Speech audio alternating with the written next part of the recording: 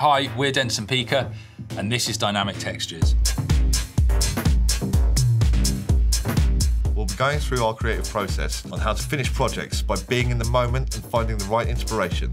If you're using things like the Mooga Fugas, you've got to sort of see audio as almost sort of like plasticine that can be pushed and moulded. How to structure your tracks, how to plan your studio time to get the best out of them. And of course, we've been collaborating together for 15 years, so we're going to show you how we go about that. It's absolutely rammed with sonic information. You can make hats out of it, you can make claps out of it, you can make anything out of it. Watch the course now at playvirtuoso.com.